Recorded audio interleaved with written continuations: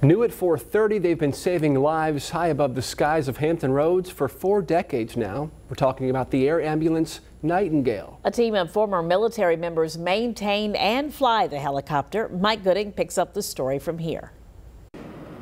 It was February 25th, 1982, and Nightingale took off for the very first time. Now, 3 aircraft and 24,000 patient flights later, the program celebrates its 40th anniversary today. Nightingale was the first hospital-based helicopter ambulance in Virginia. It has made it possible for scores of critically ill and injured patients to reach the closest, most appropriate hospital in the shortest amount of time in order to have their complex illnesses or injuries immediately addressed. I get to fly a helicopter. I get to help out the community. It's my second career, retired Army, but doing this, it's an awesome profession to have. Pilot Scott Nance is a retired Army Chief Warrant Officer 5 who flew various combat helos in Somalia, Afghanistan, and Iraq.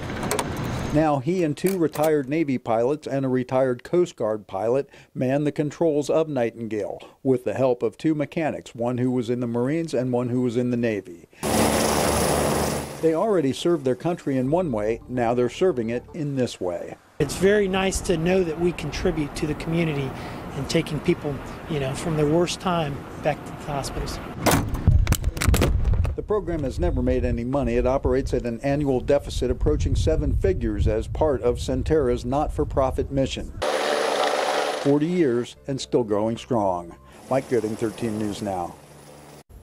And Nightingale flies more than 700 missions per year and has a remarkable safety record.